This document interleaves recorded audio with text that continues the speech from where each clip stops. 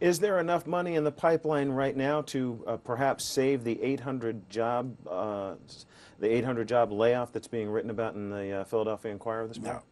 No. But without, let's be clear, without the money that went to the states, went into our budget to defray Medicaid, some of it I used for corrections, some for education, that 800 would look like a drop in the bucket. We'd have had to lay off thousands of police, both state and local police. We'd have had to lay off teachers and other school personnel, state workers, municipal workers, county workers. The layoffs just in government agencies, police, etc., would have been in the thousands, and I think we're going to keep them to probably under 1,000. So that's, again, I hate to lay off anybody, but it's comparatively good news thanks to the stimulus.